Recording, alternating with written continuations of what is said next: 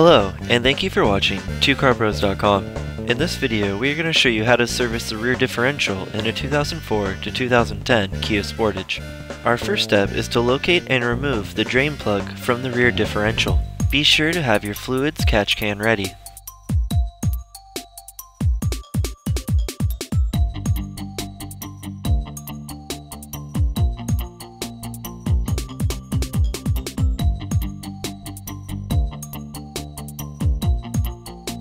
The drain plug has a magnetic tip to catch debris in the rear differential. Clean the tip before installing it into the housing.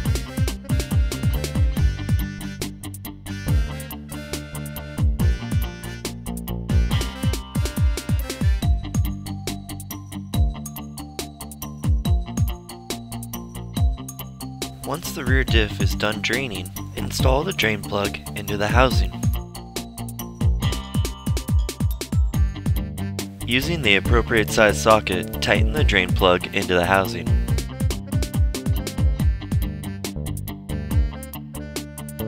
Loosen and remove the fill drain plug with the appropriate size wrench or socket.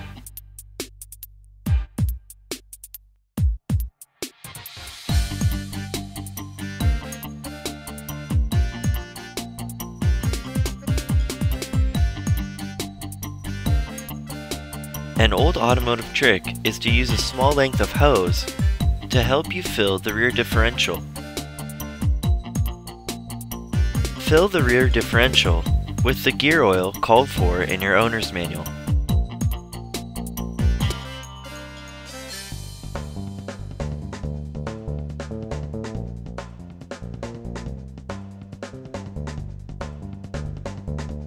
Repeat this process until the rear differential is filled. A good indicator that your rear differential is full is when gear oil seeps out of the fill hole.